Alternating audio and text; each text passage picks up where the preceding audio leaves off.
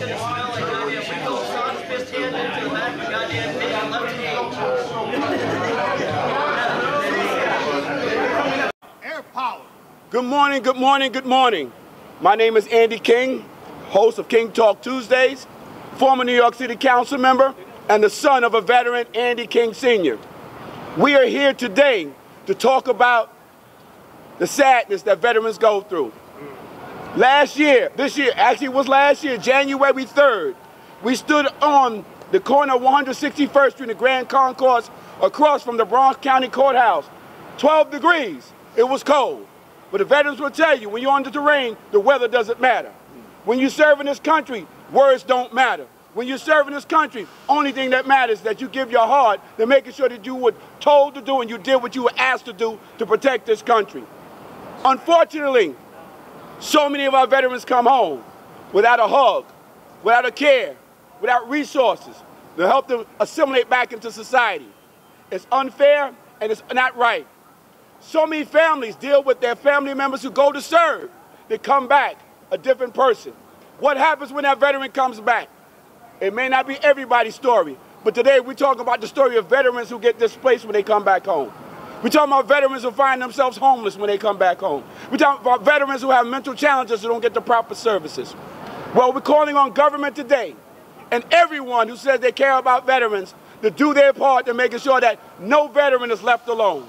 Making sure that no veteran is left alone. Making sure no veteran is left alone. That's right. You're going to hear from a number of servicemen and women who have struggled upon their return into civilian life. From mental health challenges to just finding yourself a meal to unemployment and more importantly, just being able to care for themselves. I got to ask the question. We ask men and women to go serve, whether it's in Iraq or whether it's in Korea or whether it's Afghanistan or whether it's just on their soil. But then we can take care of everyone else except for the people who fought for people to be free. Something's wrong with that narrative. America cannot claim not to have funding. America cannot claim to not have the resources to take care of veterans. Now we know that the squeaky wheel gets the oil. Now it's time for us to learn that the veterans have the squeakiest wheel on the planet. Yes. That's right. Yeah.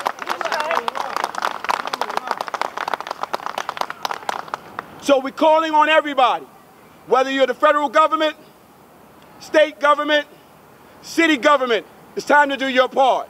Because it's your neighbor, your sons, your husbands, your mothers, your aunts who served this country.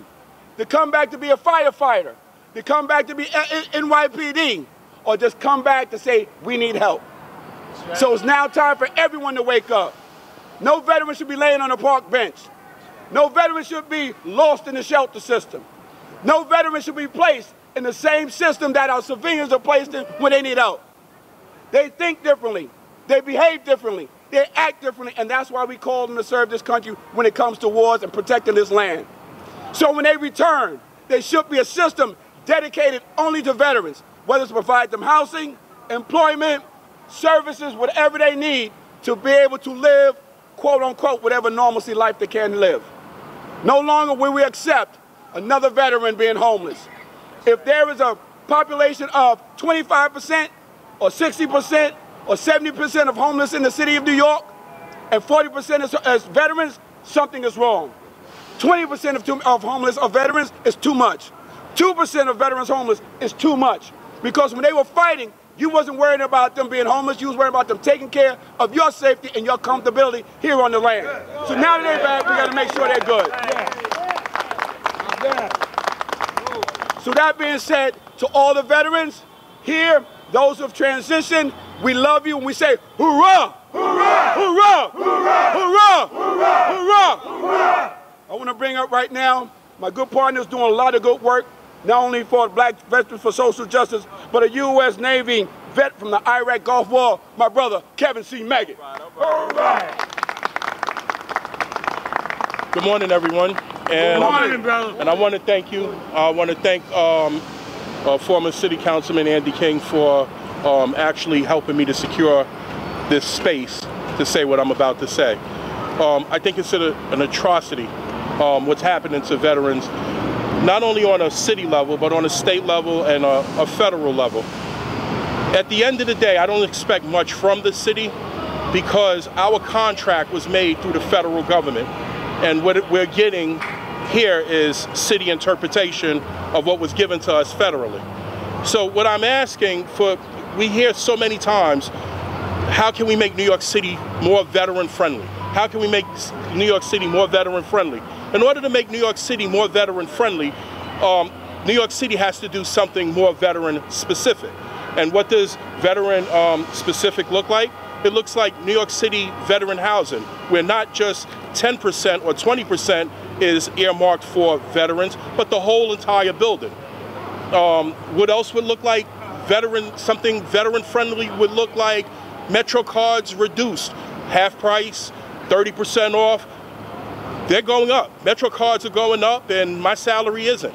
So, you know, tell me you appreciate me by having ultimately, when you come into New York, we see the lights and the glitz and the glamour of 42nd Street. How many times do we see welcome veterans, New York City appreciate you? We don't see that. I took the train last weekend and I had to shuttle over for the shuttle, I'm sorry.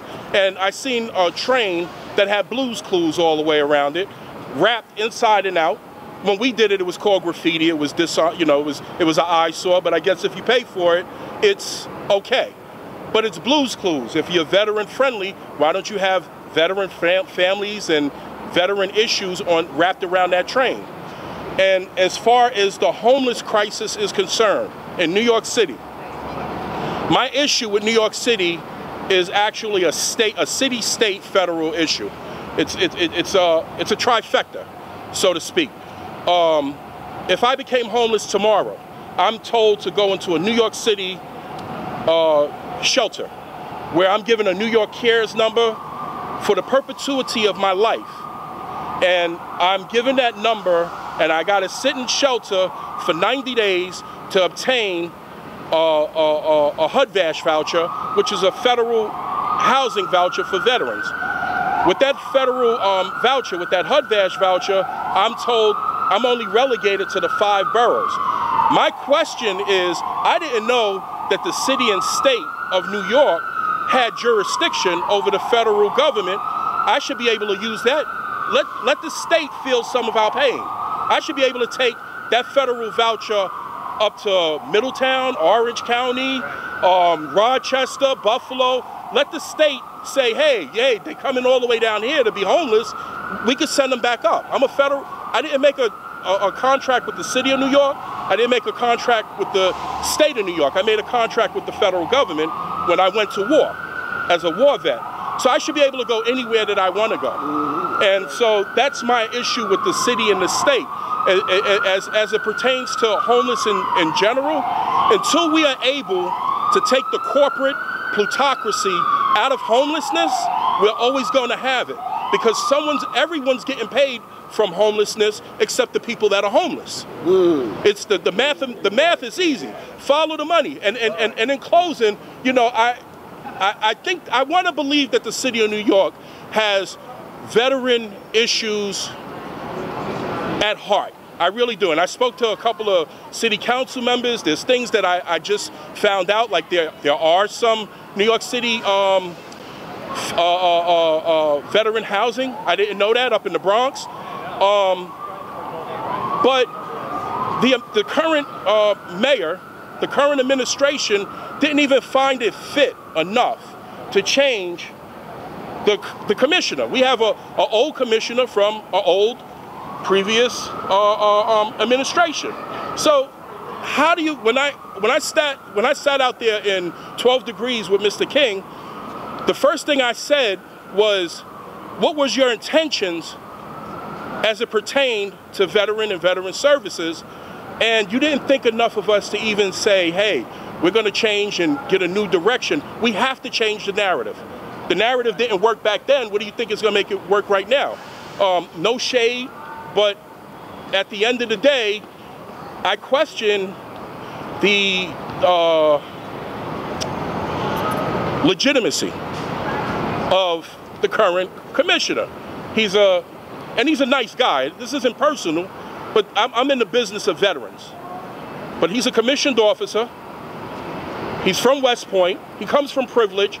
And he's a commissioned officer. I service veterans on a daily basis that are homeless. Ask me how many were commissioned officers. I could count on one hand and one finger. So if you're detached from the problem, perhaps you become the problem. And with that said, I'm going to give this microphone back to Mr. King. Thank you for this opportunity. Thank you for all of these veterans. This is an ongoing thing. We're coming up to Albany next before we go to the federal government. Thank you. Hoorah! Hoorah! Hoorah! I want to thank Kevin Megan not only for the time he served this country in Iraq, but taking the mantle and fighting strong for our homeless veterans. You know, he's talked about not throwing any shade, and I'm just going to say I want to thank Councilmember Robert Holden, who's the chair of Veteran Services here, Veterans Committee here in the City Council. May his health get better, but he stands strong when it comes to having a real conversation about veterans. And again, if you're not doing the real work, then you got to step aside and let somebody who's willing to do so. That's all we're asking. Veterans can't afford the bureaucracy. Veterans can't afford for timelines based on the system. Veterans need services and help right now. Next person I want to bring up is the commander of NAVVETS in the city of New York. I want to bring up my brother, Atia Day. Good morning, good morning, good morning. Good morning. Good morning. I say to my vets, I salute you. As King, Andy King started off, we're going to start with a big hoorah! Hoorah! Hoorah! Hoorah! All that means is that we do stand together. As a commander of a Bronx chapter of NAVVET, National Association for Black Veterans, we stand unified with all veterans issues throughout the city, state, and federal government. We stand united. When Brother Megan was speaking about that homeless vet who was going through some real deep atrocities for a period of 4 to 8 years. Give a little, take a little. He's talking about me specifically. And in my job, I am now a owner of a HUD-VASH voucher, which, as the protocol go, after a year, I could take the voucher anywhere, but up until a year, I'm confined to the 5 boroughs. Okay, had to deal with that. I was in a situation where I had access to an apartment at the bottom of Westchester several years ago. And I had the HUD-VASH voucher. I went to HUD-VASH and I told them, listen, I got a place right at the end of Westchester, 1 bedroom, blah, blah, blah, blah. They said I couldn't take it because the voucher only served the 5 boroughs. Now, ask me, how did I feel about that? I felt very enraged because I felt it was an injustice. Not that the program doesn't serve a purpose, but in that instance, for them not to say, okay, let him take that apartment, which was less than 5, let's say 5 to 10 miles from where I was living. At the same time, I could have went thousands of miles in any of the 5 boroughs. There's an imbalance there, for sure. But it happened, and we are in the process of addressing those things. We have taught vets how to not really ask for support by their training alone. Well, it's time to reverse that narrative. It's time to start allowing our vets or bringing our vets together to seek and get the support they're needed. There was a place where, we had monies here in the city going out across the seas by the billions of dollars. and we're talking about vets and vets issues, and it's falling on dead ears. Something wrong with the narrative, as Kevin said. Something is definitely wrong with that narrative. Now we're asking, don't just thank us for our service. Show us that we care. Show us that we are appreciated even as we stand every day. How many vets have passed away not having their full potential met? I know a lot of them. A lot of the vets that I operate with today, I'm gonna say this one more story after I finish this. A lot of the vets that I deal with today are no longer young. We're no longer 18, 19, 25, 30 years old. Some of us are well into our 70s. Some of them in the late 70s, as such as myself.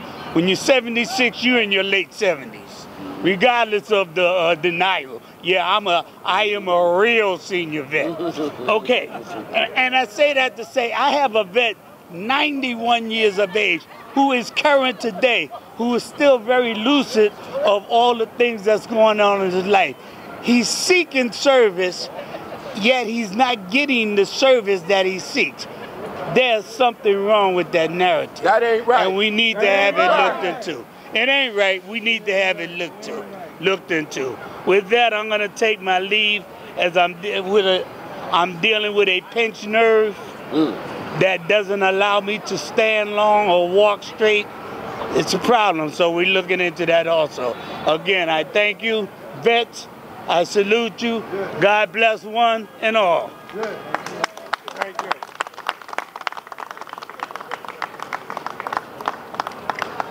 You know, people keep forgetting that, as Brother Day just mentioned, veterans grow older. And they're your grandparents, your great-grandparents, your great-uncles. It's deplorable to even think that a 91-year-old has to seek for services. Something just ain't right. Our next speaker I want to bring up, from the Army, retiring, Sister Deborah Simon.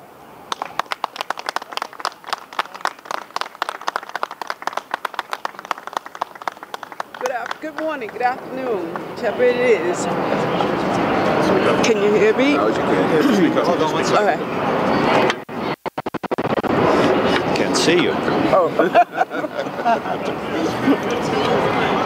Good morning, good afternoon, whichever it is.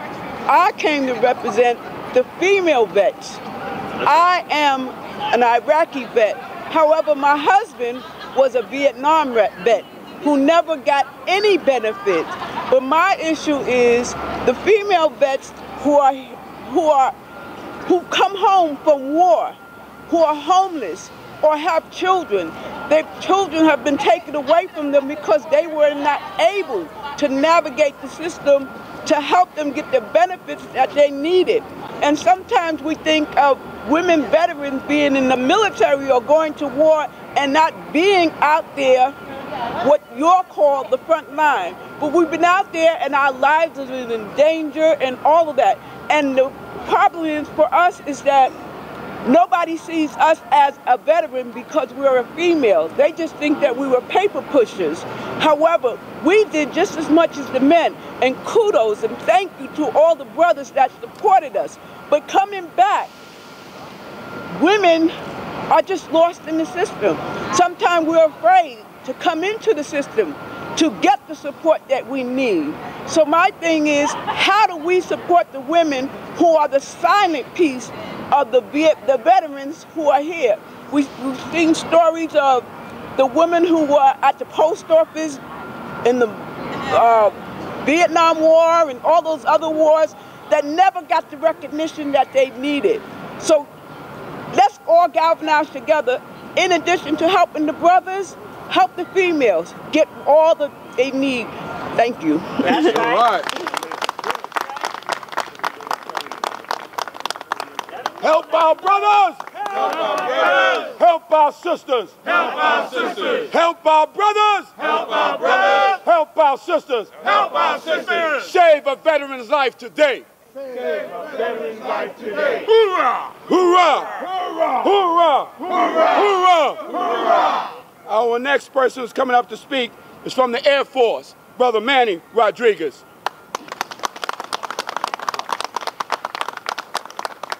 Good afternoon, everyone. Good afternoon. Good afternoon, beautiful veterans. Good afternoon, brother. I am so grateful to be among and standing on the shoulders of those of you that served before me, those of you that are not here today that have died for me. My name is Manuel Rodriguez. I'm a U.S. Air Force veteran. I'm here on behalf of Dominican Veterans of America. The President Samuel Ravelo could not make it today, so I'm here to speak on behalf of these gorgeous veterans that are here standing as a Gideon army. You might see a small group, but you see a mighty group that are here to fight for the veterans that cannot fight today. 200,000 plus veterans in the city of New York. We represent them. Dominican Veterans of America stands in solidarity with anything that has to do with getting services for veterans that are due to veterans. Yes, they are. Someone said, don't say thank you. I do say I am appreciative when you say thank you. Do something about it. That's right. That's right. Do something about it. Something about it. I'm going to be short, and I am just going to leave a question for all of us today. All of New York City and the 200,000 veterans that reside in this awesome city. How many veterans are in the New York City Council representing us today? Good point. Good point. We talk about strategy, we talk about tactics. We need strategy and we need tactics. That's right. And I love your tactic, but we need strategy. We need veterans, so I'm going to challenge veterans to come out and not only vote strong, but also run for office, so that when we come to city council, there's someone that we can talk to that knows what we're saying and understands the struggle of a veteran in this great city. Right. Thank you so much for this challenge. God bless you all. Dios bendiga a todos. Amen. All right. Yeah, sure. Okay, so they've asked me to. Mi nombre es Manuel de Jesús Rodríguez. Soy un veterano de la Fuerza Aérea. Estamos aquí representando en solidaridad con los veteranos. El presidente Samuel Ravelo no pudo estar. Yo estoy representando Dominican Veterans of America. Estoy aquí con estos bellos veteranos que han servido esta nación y esta ciudad de magnitud. Estamos para pelear para servicios que son debidos a los veteranos que han servido. No es que le estamos preguntando, le estamos diciendo, necesitamos servicios no ayer, necesitamos servicios hoy. Pregunta, ¿cuántos veteranos nos representan en el City Council? Pregunta, necesitamos estrategia, necesitamos tácticas. La estrategia es que invito a veteranos que corran y se postulen para posiciones en el Consejo Municipal. Dios le bendiga a todos y buen día.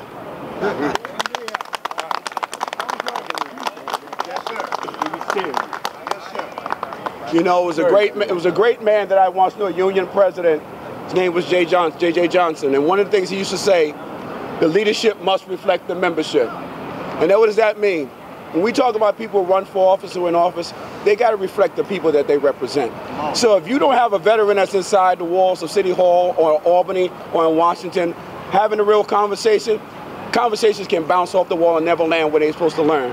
But when we ask these veterans, we ask our servicemen and women to go out and fight, there was no politics in play. They did what they had to do to make sure that the enemy was kept at bay. Today, the veterans are standing here to fight. They fight for themselves. They're fighting for their own lives. Anyone of you who care about a veteran's life, now it's time to cross the street and stand on the side of a veteran. Let's save our veterans. Save our veterans. Save our veterans. Save our veterans. Save our veterans. Save our veterans. The next speaker I want to bring up is from the Navy, my good brother, Gene Edwards. All right.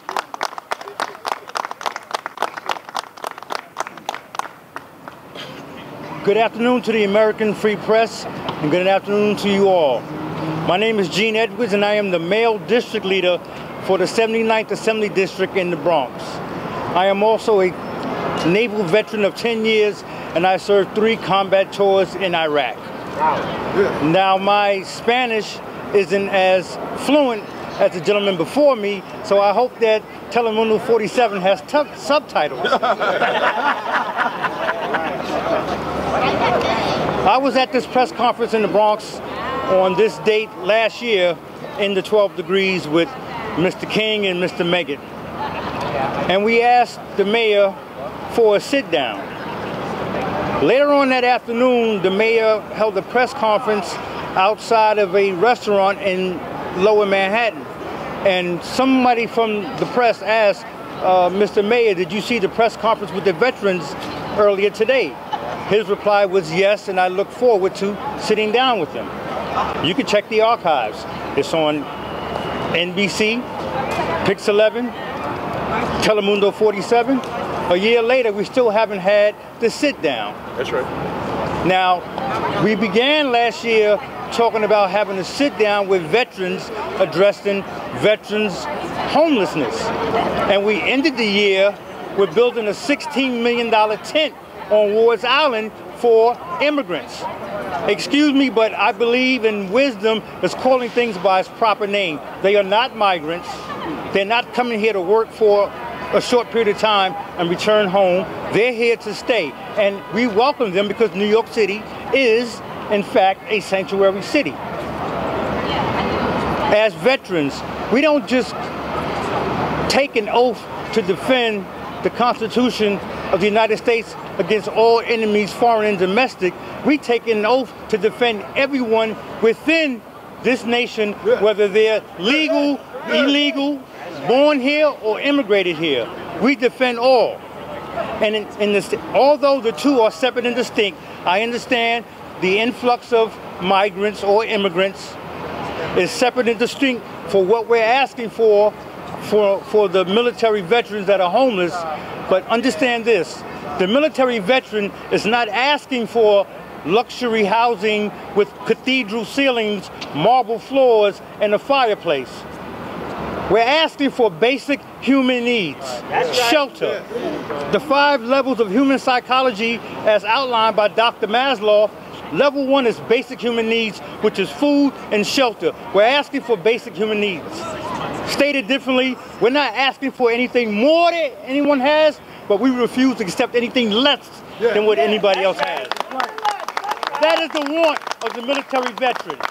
And with that, I digress. Thank you. All right. All right. Thank you, Brother King. Hurrah. You know, we started this conversation about what our veterans have earned. And Brother Edwards said it best. They've earned it. They're not asking for marble floors and glass ceilings, but they've earned the right for basic accommodations.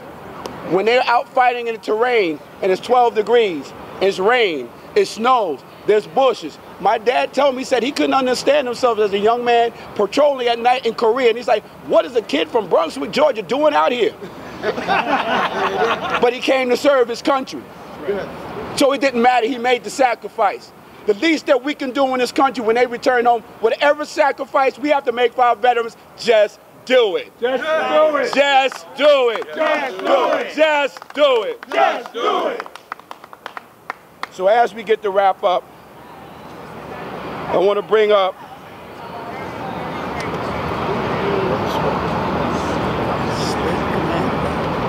who's our last speaker? Brother Herbert. This man is full of energy. I got to give him credit because he moves around, he got a lot of energy, and he's been through it, and he served. I mean, when he served, and he served hard, and he's here to tell this story. Let's give it up to our brother Sweat. Come on up here, Sweat.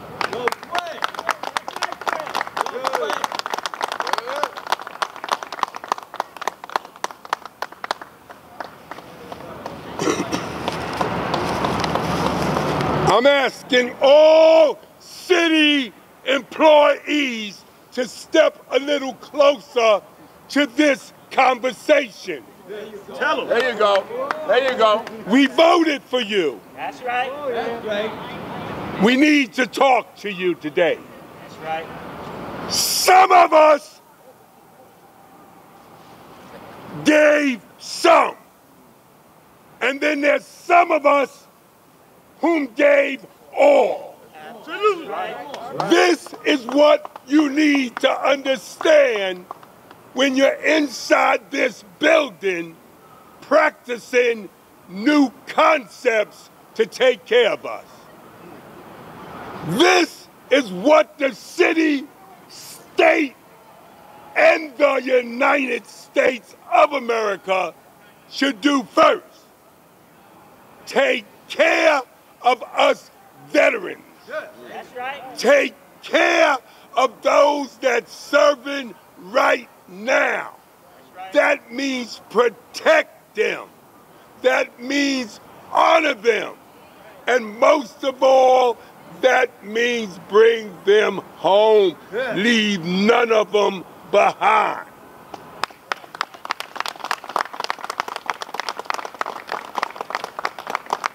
You hear us talking to you, city council people. You see us here struggling, trying to make you understand our burdens. But it seems to fall on deaf ears. Let this day be in remembrance. Let us not forget those that have died for this country. That's right. They were my fathers, my uncles, my cousins, and my children have served. That's right. I'm not only serving this country for the Constitution, I'm serving this country for life. For life. We do not play games at war. We practice the games and then we apply them to reality. Killing is not easy. It's never going to be subsided within us. It's going to always be with us. What we have done, it's not a game. It's not just physical. It's mental. And it's so stuck up here that you need to open up agencies to receive us. You city council people, you Mayor Adams, all of you congressional people need to take care of those that took care of you. You not only need to understand this today, but you need to practice what you speak. You need to practice how you walk. And most definitely, you city employees need to practice whom to take care of first. Like you heard a few of my comrades speak before you, especially this female back here. I guess you don't know that she toted a weapon. I guess you don't know she suffers just like I have suffered. PTSD, amputations of parts of our bodies, our brain has been taken away at war. How do you substitute it now? By us coming out here in front of City Hall and asking, begging, trying to make communication with you people that can benefit us for life forevermore. What do you mean by that, Sweat? Because a person like myself, I'm committed my life to these veterans, to these councilmen and women, to die for you today if necessary. What is your commitment to us? Who are you? What do you do for us?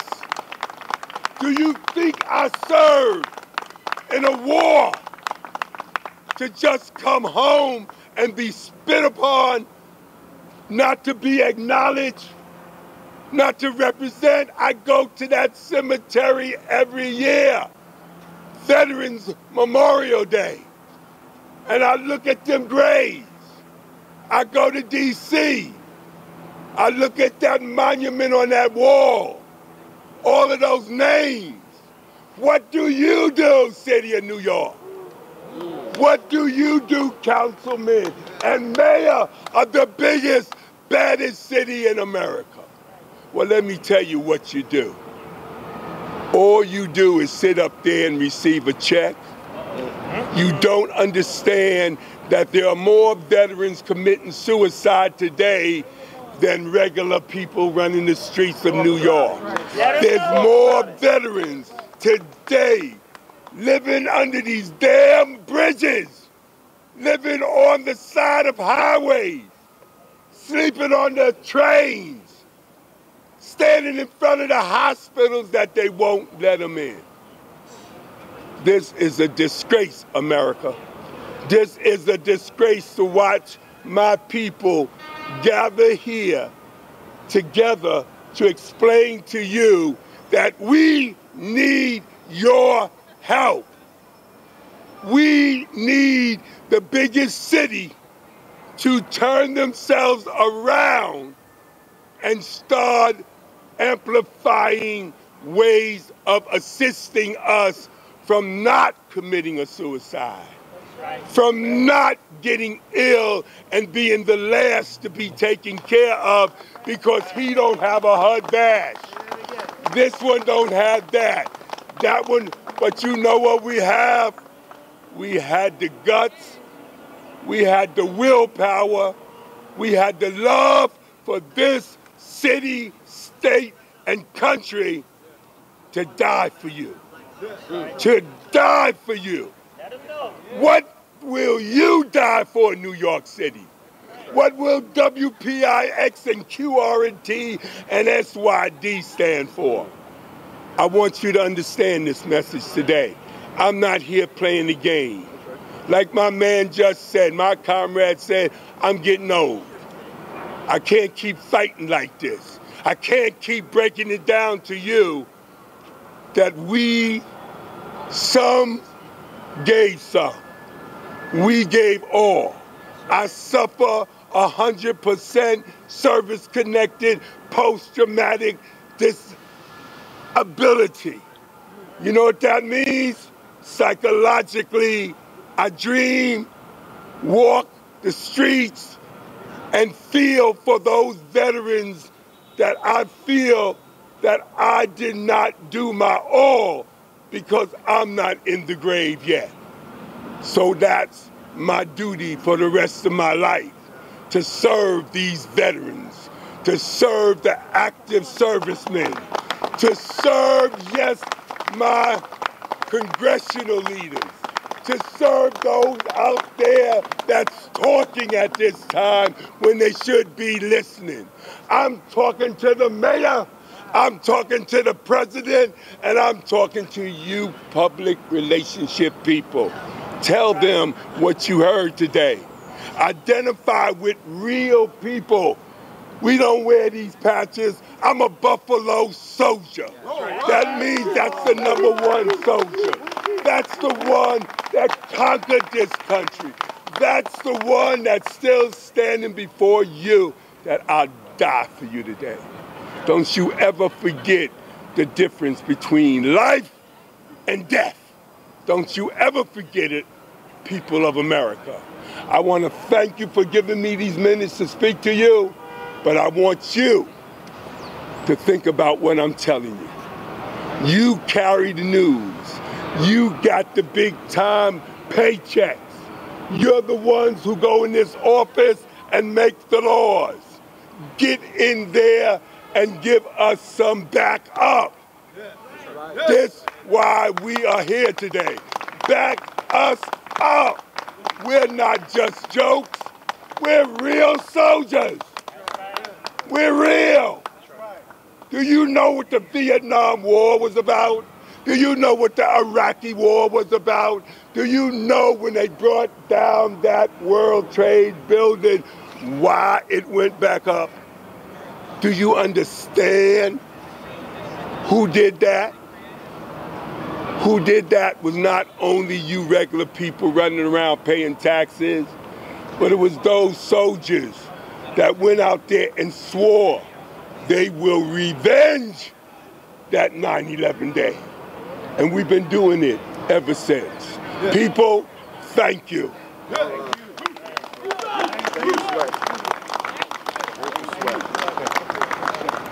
I know he put it all in perspective for us, but we do have one final speaker. We want to give him a few minutes because Sweat touched on the mental capacity of those who return back home.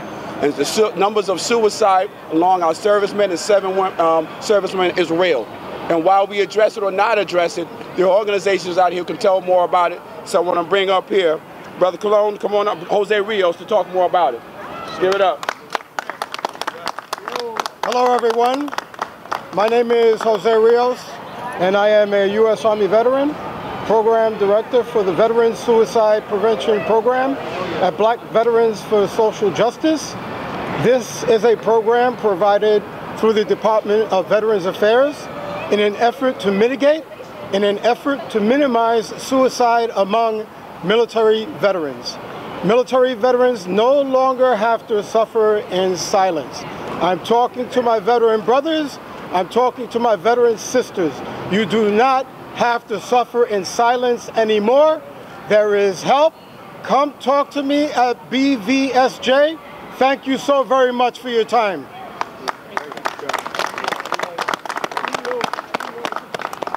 So as we recap and today was all about, again, making sure that we bring a strong word to those in government that have the power and those who have the financial package and those who have the policies that can help veterans no longer be homeless. Those who have the power to put together a system that only navigates veterans from the time they return and land on their soil, from the time they look for employment, from the time they need mental health services, from the time they need food and everything else that they need. That they no longer go into the regular general population of services because their thinking is different. Their actions are different. Their behaviors are different. And we got to touch bases on the parents, the mothers that come home. We forget about our mothers that come home because when they come home, the children went to war. We forget about that when the parents go to war, the whole family goes to war and have to manage and deal with that. So our veterans are a different breed of human beings come home, and they must be treated and respected and served as such. Mr. Mega, would you like to bring some closing words, good brother? I would like to thank everyone for coming out today. I'd like to thank everyone for coming out today. Like I was saying, this is an ongoing, we're not going nowhere. I take that back. We are going somewhere. We're going forward with this issue. Oh, there we go. All right, we're going to the state, and then we're going to get down to the feds. The Biden administration recently gave $300 billion. We want clarity. We want to be at the table of how that money is being spent. We're going to be at the table because we're going to be taken off the menu. And again, let's take the corporate plutocracy out of homelessness. That's the only way you're going to actually solve the problem. Thank you very much for coming out. Hoorah! Hoorah! Hoorah! Hoorah! I just want to ask real quick, does anyone from the press have any questions? No? Okay, and I also want to thank Concrete Resources, they're not a veteran organization, but they've always been a resource to me. There's a question? Question. What's the most effective thing we can do to help our veterans who have sacrificed for us? Pressure government. Pressure government to sit down with us, to sit down with veterans. The decision makers of veteran services are not even veterans. The higher you go up, I'm talking the high up you go, they're not even veterans. So we need to have veterans included in this conversation, not just direct and say this is what it's going to be. Anyone else? Any more questions? Where can they find you? All over New York City, but But if you need to get in touch with me, Kevin Megget, Kevin C. Megget, at gmail.com, or you can go down to Black Veterans for Social Justice, which is at 665 Willoughby Avenue. They've been a resource. We need more veteran providers to provide services for veterans because they have empathy towards veterans. Anything? And you can always reach out. He's easy to find. Former City Councilman Andy King. He can find him. Just Google his name and you'll find a whole bunch of stuff. Andy King at NYC. You can catch me there. Any other questions? Well, thank you very much and God bless you. Blessings, everybody. Thank you. Thank you, dear brother. We need everybody together. Everybody together. Family.